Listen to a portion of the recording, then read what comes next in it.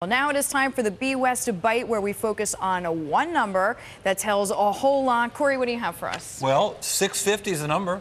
Okay. That's how many horsepower Ken Block's car was. It souped up Ford Fiesta driving through the streets of San Francisco across the Bay Bridge. That I know you're from out of town. That's not how people drive here. So don't do this. I was wondering when he did this. Well, so they did it a few months ago. And the reason I know this is because I was crossing the Bay Bridge. Oh, you saw the weekend. this? No, I didn't see the car. I saw the skid marks across the Bay Bridge. I was wondering who was actually spinning out in the middle of the Bay Bridge. Matera and Ross had a great thing in the San Francisco Chronicle explained it was for an ad. Who knew it was for something as cool as this?